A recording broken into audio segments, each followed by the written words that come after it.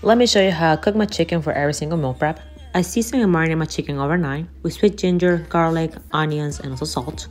Before I cook the chicken, I create a sauce with sofrito, shallots, onions, peppers, and tomato. I also add tomato paste and chicken broth. Then I sear all of my chicken so it can be brown and crispy. Pour the sauce on top. Add some water so it can be a little bit runny. I cook it at 375 for 20 minutes first. Check the temperature. And then cook it for 350 for 30 minutes. After that, it should be done. It looks something like this. It's gonna be juicy, it's gonna be tasty. And you can use the remaining juices and turn it into a sauce, and it will look something like this. Bye.